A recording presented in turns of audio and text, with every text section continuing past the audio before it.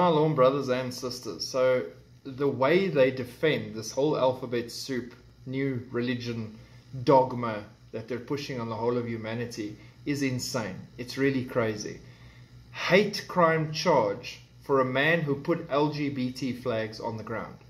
Now look at the picture that I'll post with this video. It's ridiculous. It's small little sticks with little flags on that were taken off the fence and dropped on the ground. They weren't burnt, they weren't destroyed, they weren't anything funny.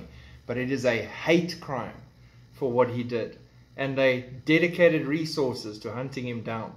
A 25-year-old man has been charged with criminal mischief and a hate crime after he removed and damaged a number of LGBTQI+ blah blah pride flags placed on a fence in New York City's West Village neighborhood in June.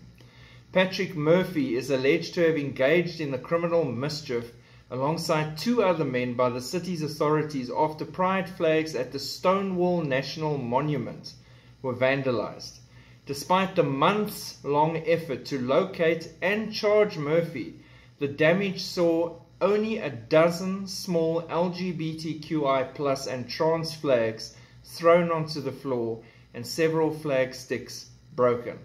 New York City Councilor Elik Botge posted a number of photos of the small mess on X, stating if anyone thinks this is going to intimidate us or weaken our resolve, they are mistaken. Right? Hectic. Hectic. There is much worse protests and much bigger damage and much worse chaos being wrought everywhere else.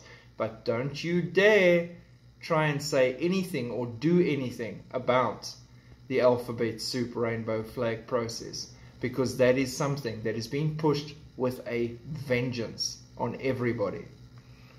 God bless. Keep looking up. Shalom.